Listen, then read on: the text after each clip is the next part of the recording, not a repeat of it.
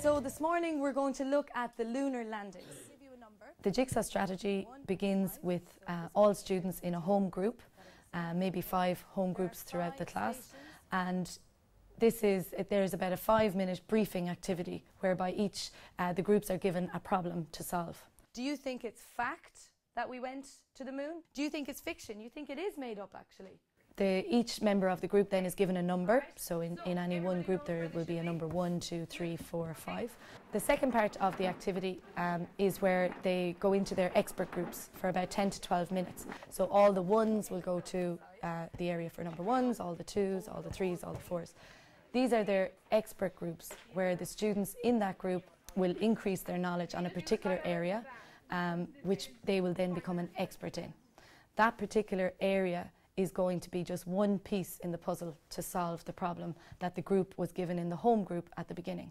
Guys, that's our expert group time up. Did you learn anything? After 10 to 12 minutes, they return back to their home group, now 4 or 5 different experts in different areas, and they're given a chance to share that knowledge with the whole group. We put a shoe in each of them to test how the footprint came out, and it came out stronger on the lunar dust. The home group then has an opportunity to work together to use their combined information to solve the problem given at the beginning. We all shared our ideas together, and when we went into our expert groups we found out different things about space that we didn't know before, and then when we went back to our home groups we were able to explain what we learned. It encourages us to teach other kids about what we've learned, and it generally gets the information in more, because I think it's proven that you learn better if you're teaching someone else. Because we work together, we have more to talk about and can go approach the groups that we were in and the other groups and talk about what theirs was and what ours was and vice versa. It takes a level of preparation.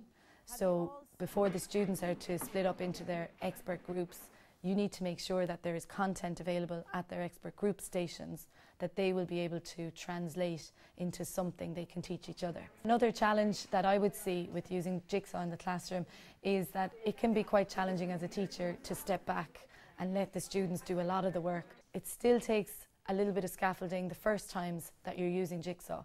So when the groups break up into their expert groups, each group probably needs the teacher to circulate around to them and ensure that they're on task.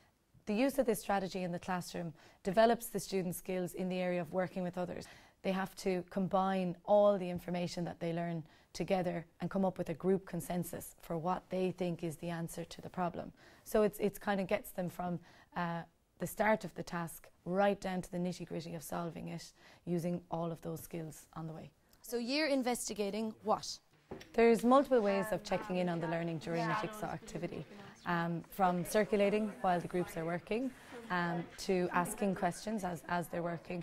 Also, at the end, the students have to, in this case, present their argument using all of the information together. So they've had to create a poster and then, as a group, present whether or not they thought, in this case, that the lunar landings were a fact or fiction.